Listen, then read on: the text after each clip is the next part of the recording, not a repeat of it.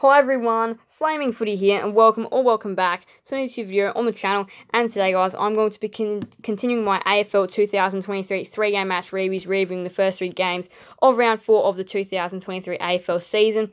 If you are wondering why my voice may sound flat, it's because I've just come off of a streaming the Tigers versus the Western Bulldogs, so that's why my voice is quite flat right now. But yeah, if you did tune into the stream, I hope you did enjoy. But anyway, let's go ahead, hop right into things. Alright, first game of the round was the Lions and the Pies at the Gabba. Big Thursday night Easter preview, I guess, thing. Big Thursday night clash there at the Gabba, and the Lions 18-8, 116 beat the Pies 11-17, 83. The Pies are alright. They got exposed in some places, but still really actually did play quite well. It was just the Lions that just seemed to outsmart them in everything, and inaccuracy probably did also cost the Pies a little bit in the end at 11-17. So yeah, as you can see, the Pies did own the first quarter, and that was the only part of the game which they did own. From there on, it was a pretty sad story there for the Pies. Goalless in the second term, which who would have thought that?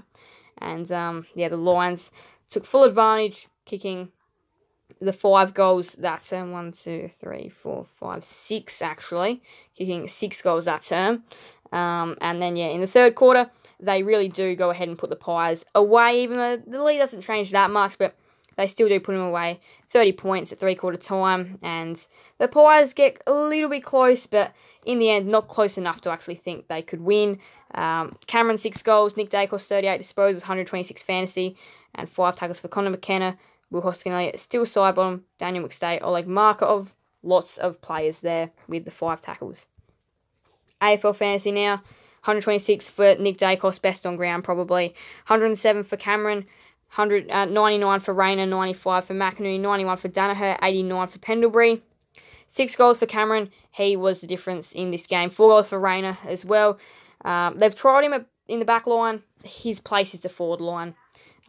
Provides a real spark down there. 3 goals for Myercheck, 2 goals for Dacos, Hipwood, Hill, Danaher. Disposals, 38 for Dacos, 26 for Ashcroft, 26 for Pendlebury, 25 for Dunkley Maynard, 23 for Josh Dacos. Tackles.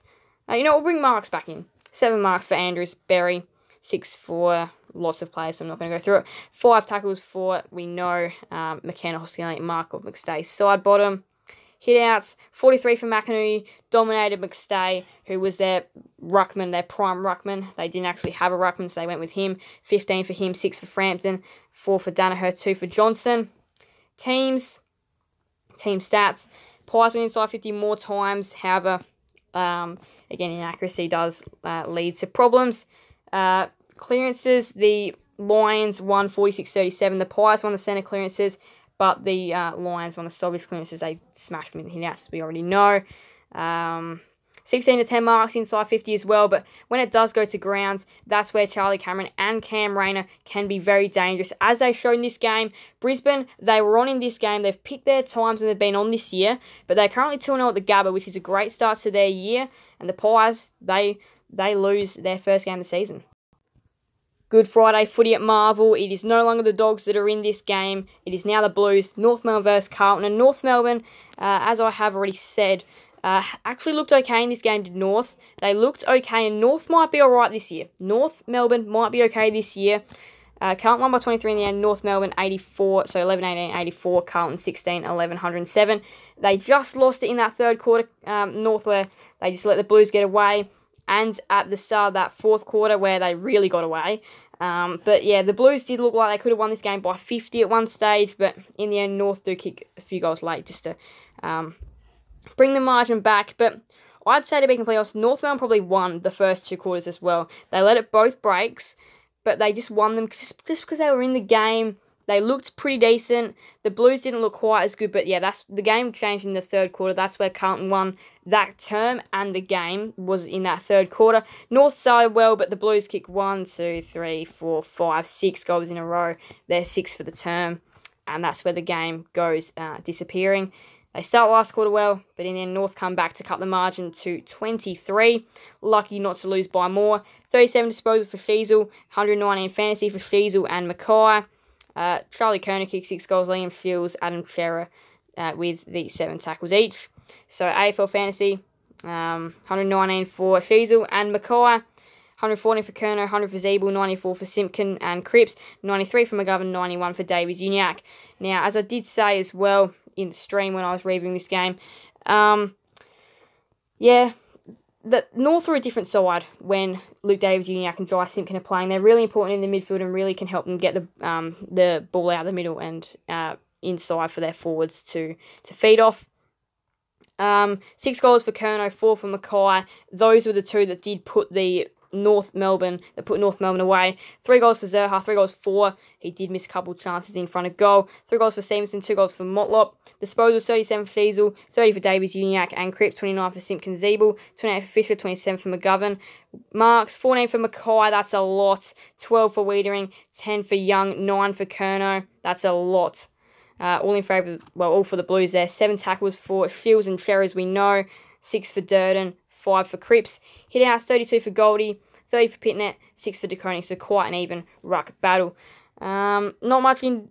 North did go inside 50 more times than the Blues. So they still had their fair share of chances. It was just that they missed a fair few of them as well. North won clearances. It's amazing what Luke Davies-Uniacke, Jai Simpkin can do. They won that 41-30, 15-14 out of the centre, 26-16 stoppage. Right, let's see. Marks, Carlton dominated 74-117, 9-12 inside, 56-14 contested marks. Big difference there. The Blues did lead for a little over half the game. And in the end, after a gallant North Melbourne side, they got the win and got the job done. And now to the final game for this 3-game match reviews. It is the Crows and the Dockers at the Adelaide Oval. Adelaide 17-911, Fremantle 10-12-72. The Crows are here. The Crows are here in 2023. They've rocked up to the party late. You could arguably say they'd be 4-0 after their accuracy problems in round 1 and 2. Round 3 and 4, they've kicked really straight. They've scored over 100 the past 2 weeks. They are looking very good. Led by their young talent, Rankin, Rochelle, Soligo. They've got a whole bunch of players. And the Dockers just got exposed. And one thing which I also learned after watching this game as well, the Dockers in the Derby actually probably weren't as good as we thought. Yes, they won the Derby really well last week, but the Eagles were in it for most of the game. They just got away when the Eagles had injured players. So the Crows really did put them away by half-time. Really, they were up by 36 at half-time. And after a disappointing third quarter, they put them away in the last to get a very comfortable win, and a very good one for that matter of fact as well. So, great job there by the Crows. Not just putting a team away by 30 points and going, okay, job done, but starting to go towards the 40, starting to really put teams away. They kicked the last 2 goals of the game to really go goodbye Dockers and turn what could have been a 27-point win into a 39-point win. Just like that, boost some percentage as well. 31 disposals for Brayshaw, 4 goals for Walker, 122 fantasy for Dawson, 7 tackles for Brayshaw and Sarong. The Crows did look lively out of the middle. The Dockers did look good on counter, but that was pretty much it. 122 fantasy for Dawson, 108 for Brayshaw, 106 for Sarong, 96 for Ryan, 92 for Rankin, Thilthorpe, Darcy. 4 goals for Walker, 3 for Rankin and Rochelle, 2 for Gallant, Banfield, Soligo, Tabner and Schultz. Amos was lively, 1 goal too. Tabner kicked 2 goals and desperately needed to get back in form. And Banfield was impressive with his 2 goals, 1. Definitely needed that to avoid being dropped, as he seems to be the one which the Dockers do always drop when it comes to the selection table. 31 disposals for Brayshaw, 28 for Laird, 28 for Sarong, 27 for Dawson. Marks, 9 for Thilthorpe, 7 for Soligo and Cox. Now we'll go to tackles. 7 for Brayshaw, Sarong, 6 for Dawson, Sloan, Clark, Schultz. Hit outs, 38 for Darcy, 29 for O'Brien, 8 for Jackson, 4 for Thilthorpe, 1 for Taylor Walker. Team stats. Inside 50s locked at 51-51. The Crows did win in disposals, travelling via kick more than handball. The Dockers won all aspects of clearances though, 34-46 hit outs, 35-44 clearances, 7-12 out the centre, 28-32 stoppage. The Crows had way more uncontested footy than the Dockers, took way more marks, 87-61, 12-6 of those being inside 50. The Crows did lead for the whole game, and pretty much right from the start from quarter time, they looked more classier and deserved that win pretty comfortably from there the whole game. Alright, so I'm just going to go over the games anyway, now that are on and have been. I did stream Richmond Dogs, just got off that. And the Dogs won by 5 in the end, an absolute thrilling game. That'll be in tomorrow's 3-game match reviews. Saints Suns currently locked at 8-8. That'll also be in tomorrow's 3-game match reviews. And Sydney Port Adelaide 7-2 in favour of the Swans. will also be in tomorrow's 3-game match previews. And the final 3-game match previews: Essendon Giants, West Coast, Melbourne, and Geelong Hawthorn. Alright, and at the moment, this is the ladder after the Richmond Dogs game. And yeah, I'll just chuck it on live for a little bit, just so you can see what it looks like. I highly doubt the Saints will draw with the Suns. And at the moment, apparently, the updated live ladder said the Suns will win, so the Suns win. They go into 10th. But yeah, if the Saints win, they will be the side which will be undefeated. And then Swans, Port Adelaide. Interesting stuff there.